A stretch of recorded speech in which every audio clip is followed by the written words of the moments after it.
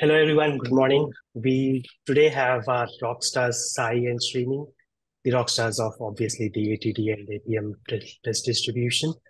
They will be giving us a demo on harnessing and building an open source framework. With that, I'll just start giving it over to Sai and Srini. Over to you guys. So today, as the title says, we're going to talk about how we actually, built a device farm and completely harnessing the open source solutions. Before we jump in, a quick intro about us. My name is Sai, and I work for ThoughtWorks as a principal consultant. And also, I'm an active contributor to open source and public speaking in a lot of conferences, and also an active member and a contributor to APM as well. Yeah, Srini, over to you. Hi everyone, I am Srini, Appium member and maintainer of Appium, and I've contributed to quite a few other open source repositories, including Selenium, WebDriver.io, Tycho, and a lot more. I'm a speaker as well, and I do write blogs occasionally, and that's me. And agenda for today is we'll discuss about the challenges that we have in building a device farm, then how we have leveraged open source solutions that are available in market to build a device farm, and probably also deep dive on the demo, which is a real demo. Hopefully everything goes well. And yeah. So, like Srini said, right? So, we're going to talk a lot about the device farm. So, let's talk about problem statements, right? So, when we wanted to sort of build an in-house device farm, so there were a few challenges to it, and some of them could be, we thought, what are the certain challenges that we see, right? So, one is we thought, okay, we want to make sure that we're able to cater to diverse devices connected to that farm, and just not for manual testing, but also it should be supported for automated testing. So we started to make sure how you want to distribute or parallelize your tests, right? And also session management, which is very, very important, because each of your sessions should not override with another one, otherwise you're going to mess up with your client scripts. And of course reporting and live testing, right? So we'll come to the part of live testing and reporting. Of course, you could think like, oh, what's so great about reporting and things, right? Because we have a lot of reports available in the market today. But when it comes to a mobile space, there are certain attributes that you really want, certain information that you want for further debugging is very different to what we have, right? When you want to tag that to your report. So that's where a customized reporting was very much needed because of this information getting missed out, right? And when we're talking about distributed test, and initially when me and Srini came up with the solution, we thought, hey, okay, I think this was more on Appium 1 when it was on Appium 1 stages. So we started to build the solution on the client side, right? Because Appium is client server architecture. So we started to build the solution on a client side. And, we came up with the solution from a Java binding perspective. So we called, it was ATD. And then with ATD, we focused on, TestNG as a runner. So it was more very client specific, right? And with that, then I think on top of ATD, there was another framework which was built called as TestWiz by Anand, because we were supporting TestNG. And so, Anand came forward to say that, okay, I'm going to test Cucumber, right? So that is how, as a community, we help each other and we grew.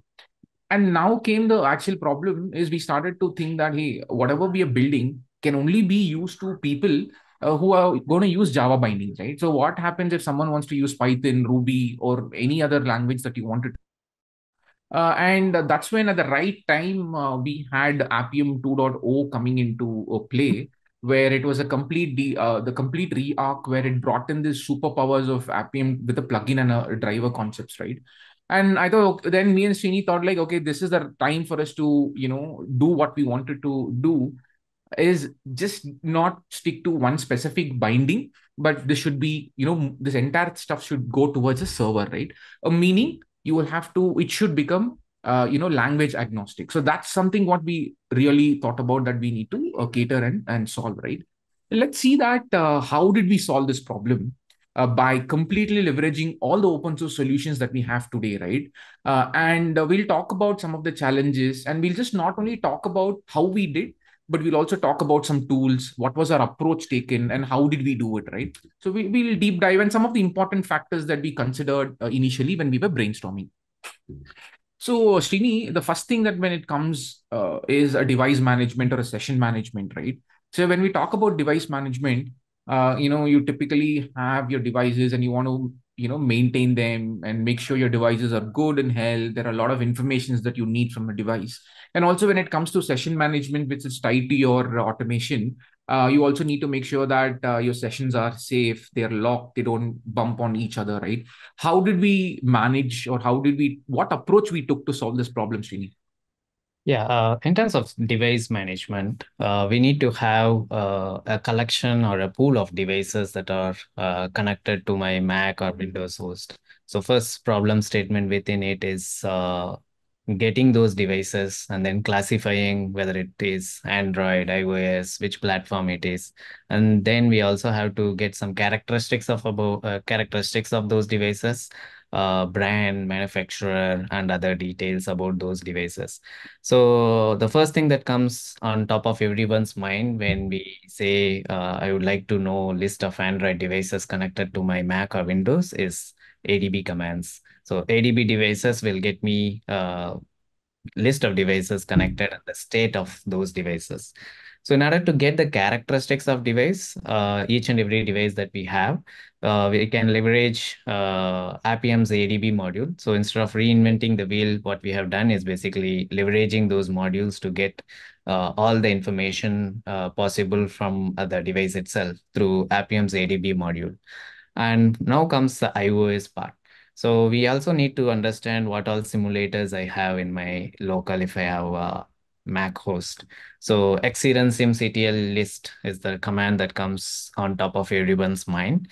And for iOS, we need to also get all the characteristics of real devices and UDIDs of those devices so that we can have a uh, pool of devices and they're classified over different platforms so that it can be managed well when there is a session request comes in place. So uh, basically ensuring that there is only one device that gets always one session whenever requested.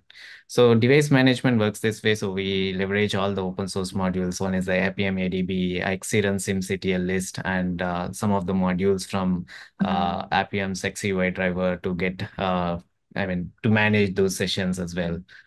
Yeah. Okay. And it's just not about devices just connected to the local, right? So what if you have devices connected to your remote machines, right? Meaning that, within your closed network, you have multiple devices, which is just not connected to one machine, but, probably the machine is sitting somewhere else, right? In those cases, what was our approach, Srini? How did we handle this? And the first thing that comes on top of everyone's mind when we talk about local and remote is Selenium Grid, where we have one device or one machine acts as a hub and another machine acts as the node. So again, we inspired the concept of hub and node completely from Selenium Grid. And we utilized, so basically what we have talked about on one Mac host, we have so many devices connected. So use Appium ADB and other node modules to gather devices and shell commands to get all the properties of those devices in terms of Android and modules for iOS as well. Appium iOS device module for iOS as well. So we thought about repeating the same on Hub and Node. So Hub will have its own set of devices. Node will have its own set of devices. Node periodically kind of ensures that it shares this information to Hub. So the main part here is that somebody can unplug the device for some case, and somebody can plug in a new device on a remote device or local device. So it has to be periodically updated and periodically validated what kind of devices I have, whether it is on Hub or it's on Node. So this has to be dynamically happening. And we also have to have this everything in a centralized place so that Hub and Node can be communicated seamlessly. Okay. Okay. And Srini, the interesting part is you said that we got inspired by Selenium Hub, right? So we all know that Selenium Grid itself supports running your Appium test or even with Appium 2, right? Why we didn't go with Selenium's grid concept? Why we went ahead and got inspired by it and we built another one? Yeah, so Selenium Grid is a wonderful product. There's no doubt on that. and it does support Appium 2.0, and there's no doubts around those as well. But what we wanted to build is something more than what Selenium Grid offers, right? So we have to get this informations about those devices dynamically. We have to get what is getting unplugged, what is getting plugged in dynamically. When there is sessions running on, for example, when there are automated tests running on particular devices on remote, we also need to gather the details about those dynamically. And apart from these, we also have talked about live testing and other problem statement. So yeah, that's when we thought, okay, it's something bit more than what Selenium Grid offers. So we still utilized all the open source modules that are available in market to build or solve all of these capabilities eventually. Yeah. And also with that said, one of the other biggest challenges that we have seen this entire ecosystem is about code signing from Apple, right? So given that the WebDriver agent needs to be on your device and your app signatures and stuff, right? So this is always been a pain, right? It's not doable, but this has been always a pain because there are so many Xcode commands happening. There are too many capabilities and things, right? So as a part of our solution, which we have considered to solve even this pattern, do you want to add like what was our approach of solving this entire code signing stream? Yeah, that's one of the toughest problem, or eventually quite a lot of people in the community face, which is code signing, WebDriver agent, using the provisioning profile that we use for testing, the application under test. And the bundle ID, probably a different bundle ID has to be picked. So this is a complex problem statement, and eventually every now and then we also will get WebDriver agent new version from Appium after, since we have forked and it's been 4+ years that we are Appium team is maintaining the WebDriver agent. So that's when we reached out to our community when we have faced issues in building the application on Xcode 15, iOS 17. Building the WebDriver agent with Xcode 15 and 17. And Kazoo was kind enough to make changes and make sure that it is compatible with Xcode 15, iOS 17. And again, yeah, we are in 18 now, 18 developer beta now, and team is still working on supporting 18 developer beta as well. So and use some of the Apple's tools of code sign tools and build a WebDriver agent. And there are plenty of open source tools available. One of which we have taken is basically iOS app signer. So we could give our own bundle ID and assign our provisioning profile to the WebDriver agent. The main problem here that we are trying to solve is how quickly we can start the session in session and the application under test to become active on the device. So rather than keep polling, WebDriver agent is alive and bundling it locally, building it, signing it locally, and installing it on all the remote devices. If we do this manually and make it available, and say Appium, okay, use pre-installed WDA, then Appium kind of assumes there is a pre-installed WDA available on the device and quickly starts the session.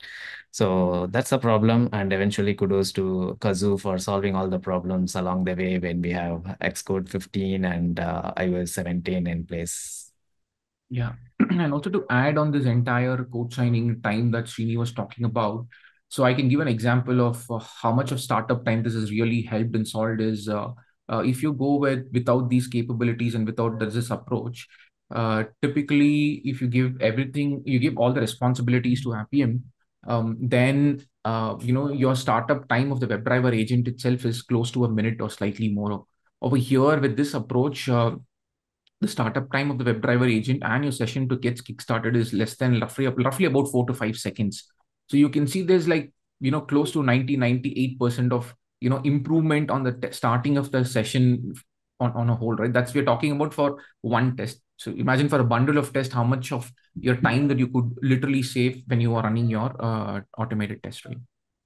And the next thing is, of course, the live testing, which is nothing but you can also, say it's like a manual testing, right? You basically want to get control of the devices onto your browser, and you want to still utilize those devices, right? Just not for automation, but also for manual testing.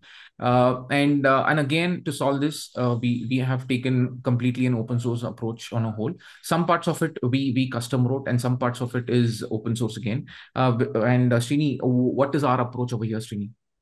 In terms of controlling the devices from browser for iOS, it's straightforward. So quite a lot of this streaming of images from the devices to the browser and sending commands and making a better control of devices, not a device, not just application under test, is already solved in WebDriver agent.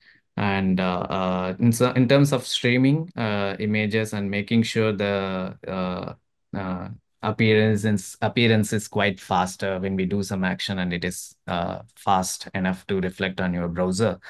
To get a seamless experience, we use WebSockets to stream those images. And the communication that we do, or the action that we perform on the browser on that specific device stream, is transported to device, where is basically where the WebDriver agent is running. Again, we make a WebSocket connection to the device, wherein we basically talk to WebDriver agent running in the device and sending the actions API.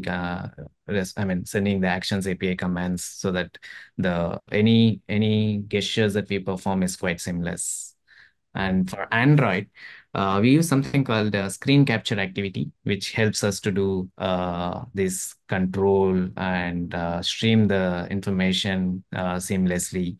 Uh, Again, for iOS, in terms of control, we have WebDriver agent, but in terms of streaming, Appium has something called MPEG server, which eventually does amazing streaming in this case. So again, instead of reinventing the wheel, we just utilized Appium solution for iOS, and Android. It's screen capture activity that gets streamed in the browser.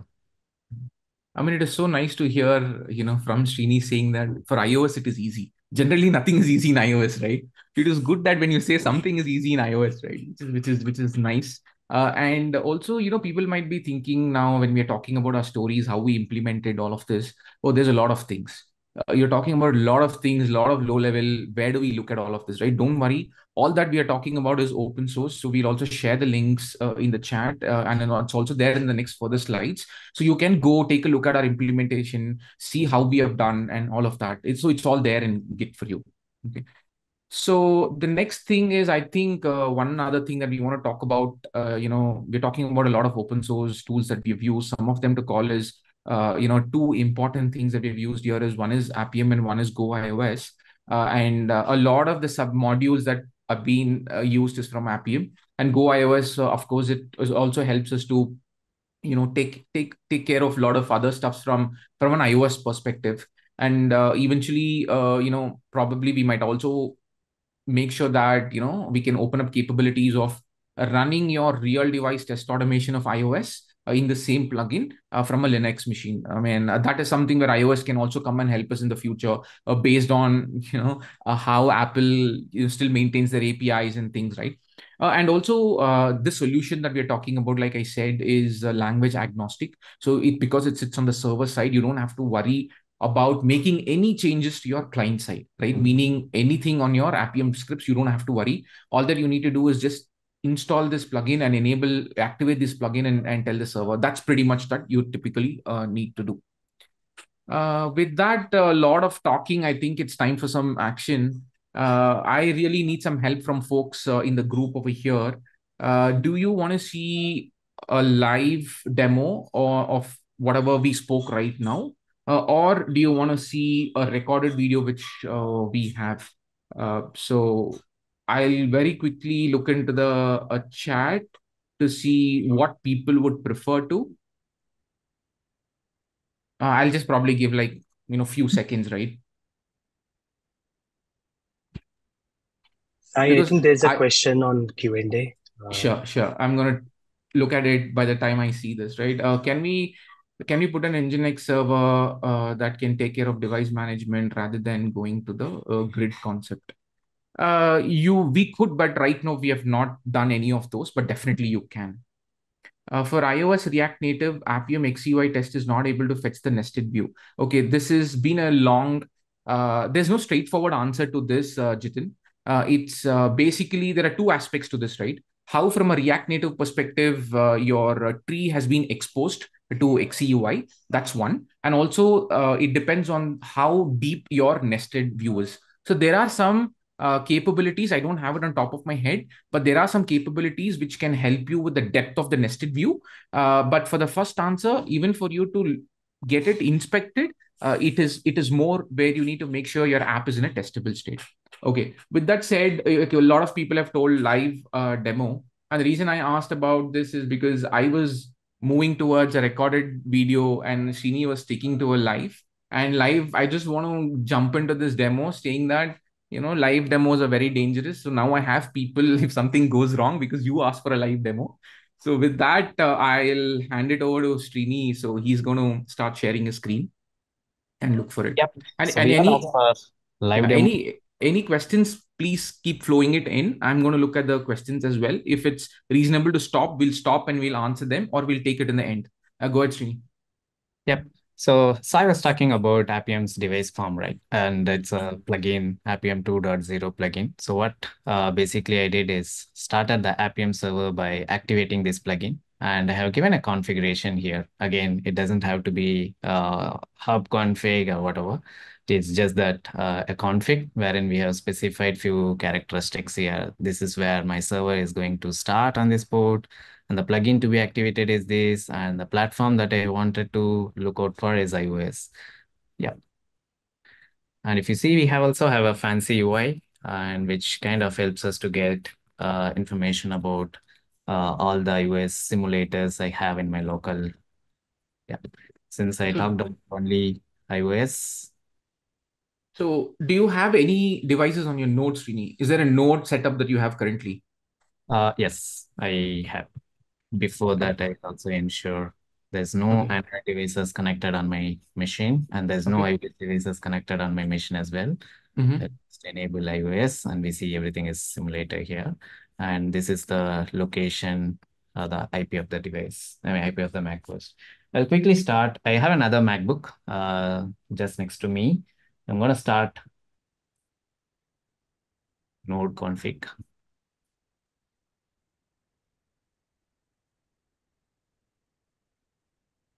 Okay, you could see that there has been a post call made from the node to the hub, and saying we're going to register a few devices, right? So let's go into the dashboard and see if the dashboard has reflected with any more additional devices over here.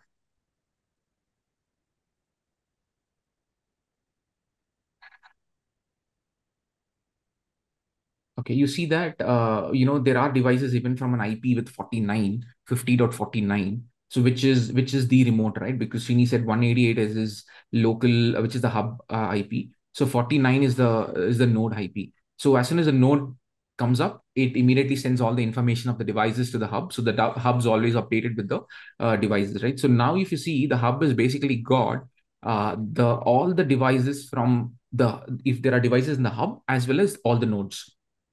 Where is your Android, Srini? I have my Android in my hand. I will just go ahead and Oh, connect you it. still haven't plugged it in. Okay, so you're gonna plug it in now. Just plugged it in. So again, so what Um, happens now is because Srini is he actually plugged the device right now. What happens is you see he's saying that this is the hub machine, right? The hub does not have the Android device. So let's go to the dashboard. Because he's plugged it in the node immediately knows that there's a device plugged into the node, and it sends the information to the hub, right?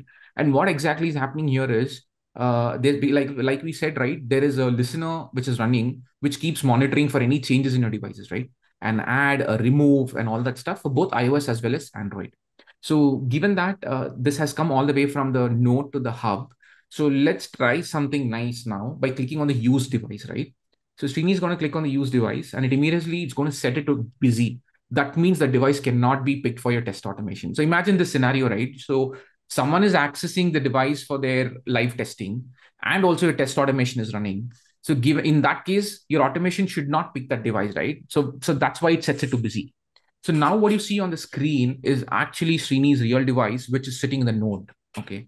So you could also, use these functions, which is this volume up, volume down is basically, the way you press your volume up, volume down onto your devices, right? Like your physical button presses. And you can also capture screenshots just for your evidences when you're testing. If you want to do anything, you can download it, you can delete it.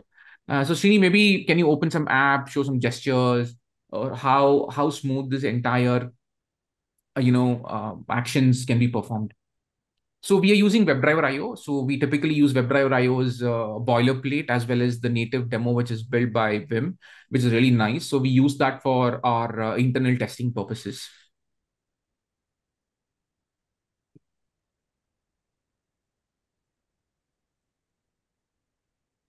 I mean, any app you can use, Srini, if you have, or if you have installed WebDriver is good. Meanwhile, I'll just see if there are any questions I have to take. For Apple sign in WDA, can't we use XE test run file where we don't need to build it as always? Blah blah blah. You can. There are multiple ways, but again, in this approach, you even going to XE test run, giving it that what do you call? Giving it that entire command. What happens is tomorrow, like I said, we want to go away from all of this, right? And we completely want to enable things to run in Linux. So those possibilities won't be there. And that's why we have taken a different route of making sure we give you the WDA as an IPA and then resign and we do all those stuff.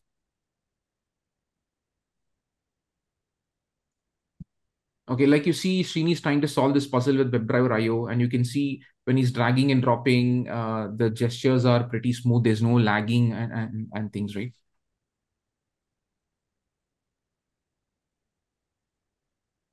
Okay, is this new device farm live now? Because last week I was trying to access the page was not available. Oh, we have changed the domain, so it's moved and we've updated in Git as well. So it's devicefarm.org. So you could also it's there in the reference links when you can actually look at it.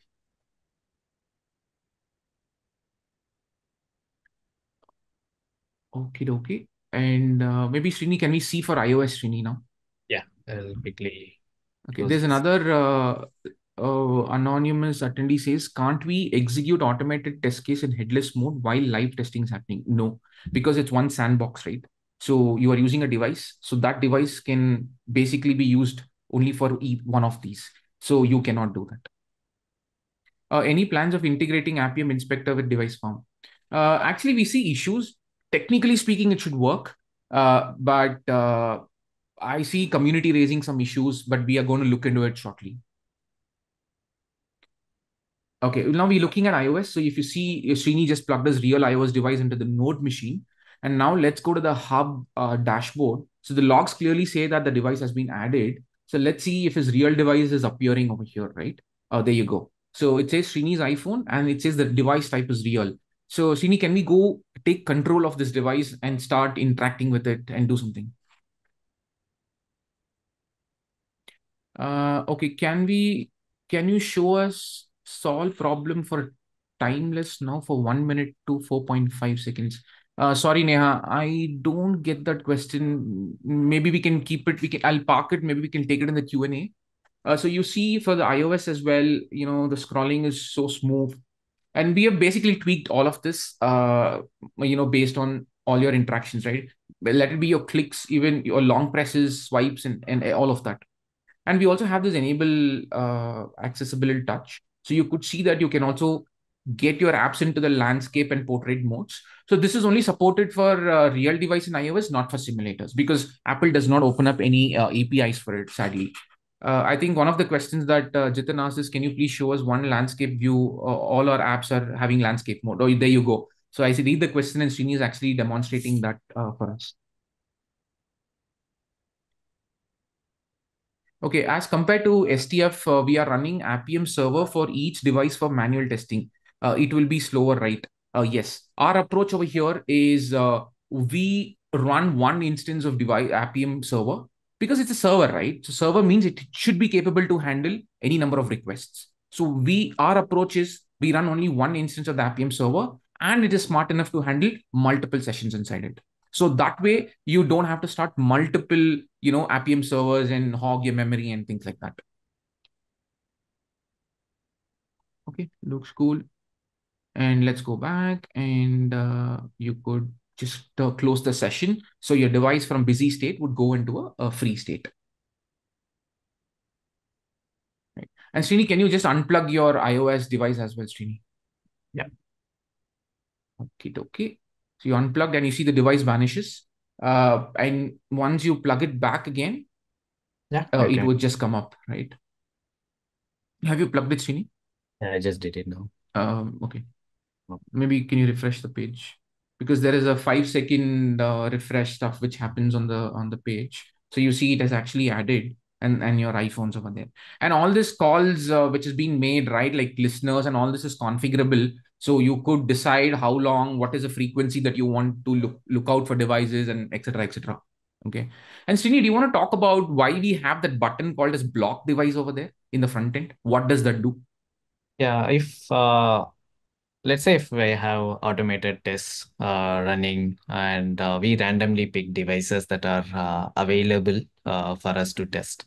And meanwhile, if let's say for some use case, have to block it for some execution or some debugging on that specific device, then I can just go ahead, block it. And that means it won't be available for any of the automated test sessions. So the sessions won't be created on those. You could see that the device is blocked now. And the same, you won't be able to get the control of those devices as well through use device option as like we have it here. So we can unblock and seamlessly we'll have use device. You can just go ahead and click use device and play around with the device, complete device in browser. Sweet. Yeah. Good. Srini, what is build, Srini, there? I see this build something doing. What is that build doing? So builds is where we have the collection of all the tests that I have ran. Let's say I ran something an hour ago, and this is the test that got executed. And we do have live recorded executed status, and this is where it exactly ran. It is on Android, and these are the capabilities that were used to create a session and some more on device, manufacturer, blah, blah, blah. And each and every command that we send to server is actually recorded here.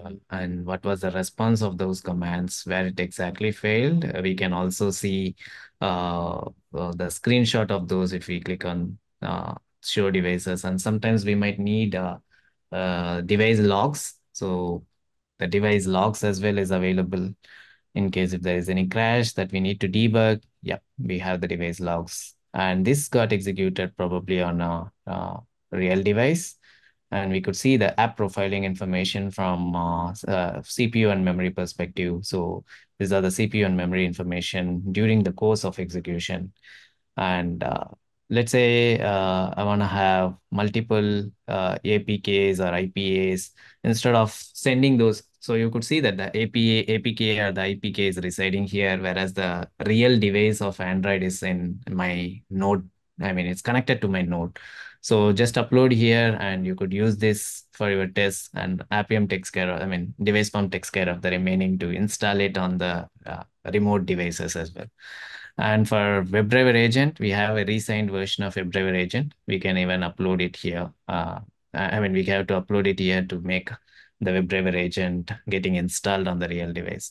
And seamlessly, we can also show the stats. So we have only one build, so and that failed. And if we have a collection of build, we could see a trend of how it has actually performed.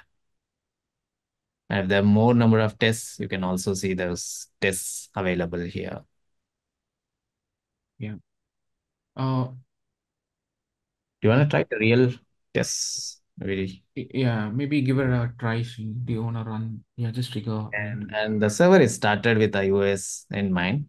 And the node is actually started with both, which means it gives us both Android and iOS devices, which we could see. There's a um, Android device and also iOS device from the same node. So I have a simple WebDriver IO test, and I also have specified, hopefully I have specified the file name correct where we have it here. Let me quickly copy paste and check once. Yeah. Last 10 minutes, Srini. Sure, Subhash. Yeah.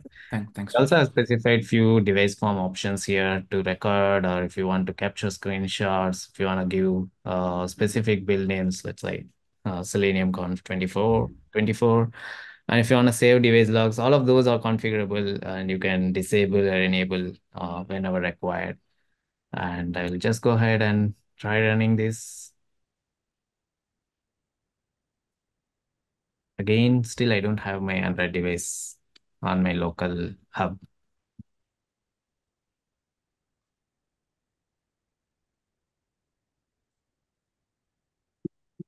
Okay. I could see something running on my. Okay, I could see something running on my real device. We can also go and check here. Yeah, it's still streaming out. This takes few minutes, few seconds to reflect. Yep. All of those data comes back to us pretty straightforward.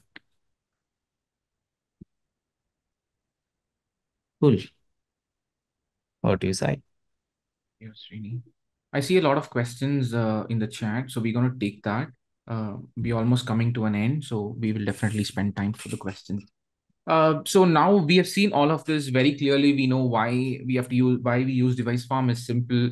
It's very simple installation. It's just a plugin. You just have to activate. No fancy third-party dependencies, SDKs to be bundled and stuff. So it's simple installation and dynamic device allocation, like how Srini was plugging and unplugging, and things get updated.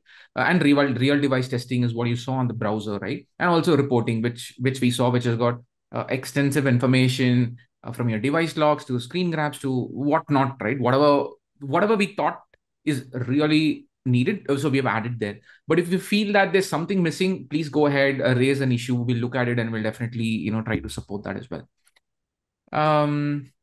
And before we come to an end, we really want to thank a few of these folks: Lambda Test, Sauce Labs, Browser Stack, GitHub Copilot, and IntelliJ.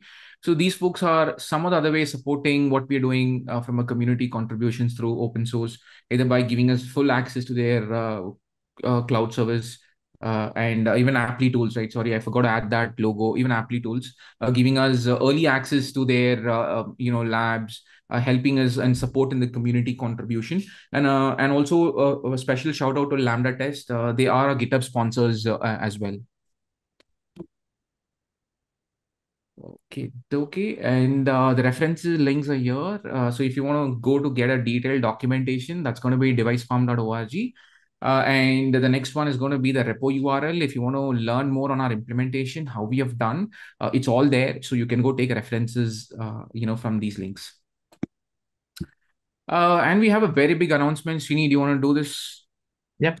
So Sai, myself, and Sudha has kind of built Appium's Flutter integration driver. You might have seen Appium Flutter driver from Appium team. So Flutter kind of has both Flutter driver and Flutter integration test, and it's been quite some time that Flutter team is investing a lot on Flutter's integration tests and slowly deprecating Flutter's own driver. And there were a lot of internal talks within GitHub and also internally in Google as well to deprecate Flutter driver over a period of time, and eventually pushing all of the teams to use Flutter's own integration test.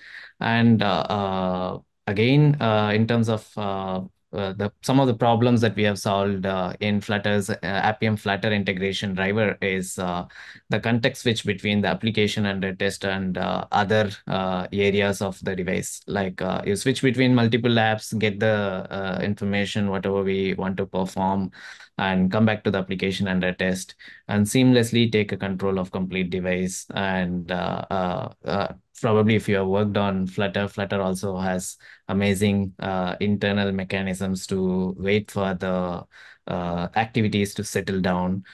So all of these is seamless in Flutter, Appium Flutter integration driver. You don't have to explicitly mention any weights. And it's not the case with Flutter driver though. So probably try out and raise any issues if you encountered any, and it's been actively worked upon. And yeah.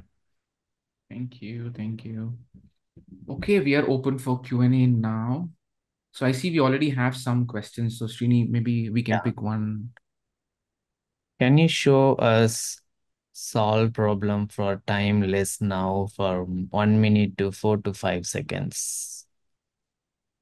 So I didn't get that actually. it related to WebDriver agent installation or something around that sort? Yeah, Neha, I see it's Neha Arora. Can you clarify, Neha? Is that related to the WebDriver agent which we spoke about on the startup time management? Okay, maybe we'll quickly move on to the Okay. Oh, wait, Neha is Neha is coming. waiting. Neha, Okay. yeah, Neha, I've given you the access to speak. Can you please explain your question? Yeah, right. So that's what I have asked you, like WebDriver agent for solving the problem. Like you have said that earlier it was 1 minute and now it is like 4 to 5 seconds. So I just want to see like how this is resolved. How this is resolved, is it? Yeah.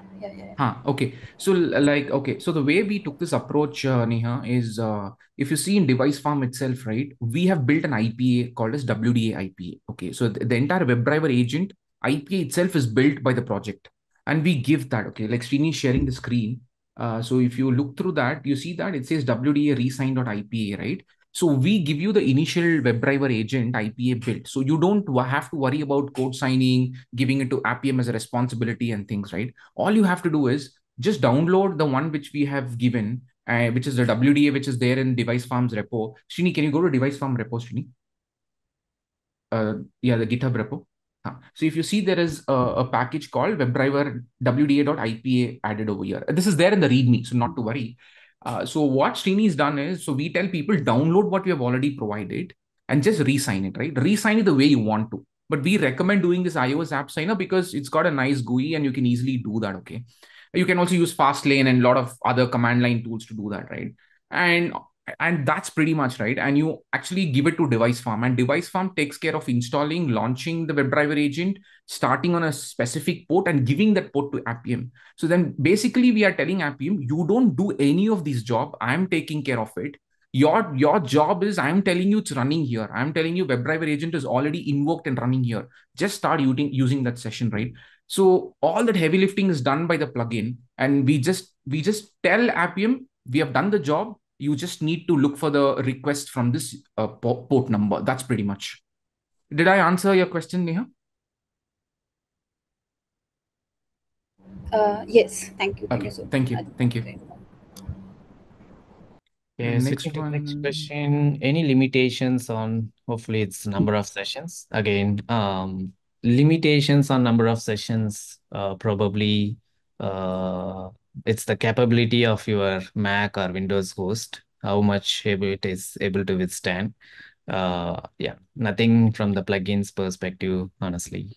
Yeah, I can tell one thing what I've seen from a community usage, right? Where when people have raised issues and they've reached to us saying something or the other, what the information that we gathered and we know from like is the max I have seen people is like about 16 to 17 Android devices connected to one host, which is one node, basically. That's what I've heard from people.